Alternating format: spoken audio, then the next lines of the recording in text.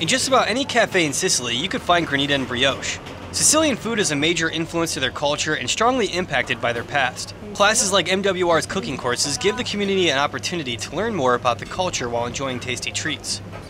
I came to this class because my girlfriend is here visiting, and we're trying to experience as much of Sicilian culture as we can during my time here and during her visit here. So we just figured this is another great way for us to experience Sicilian culture and some of the food and learn how to make it so we can share it with other people. Try to make like this. Learning how to cook like a Sicilian is a great way to better understand the community in which we live. I think anybody that would want to learn more about Sicilian culture and Sicilian food should definitely come to this class.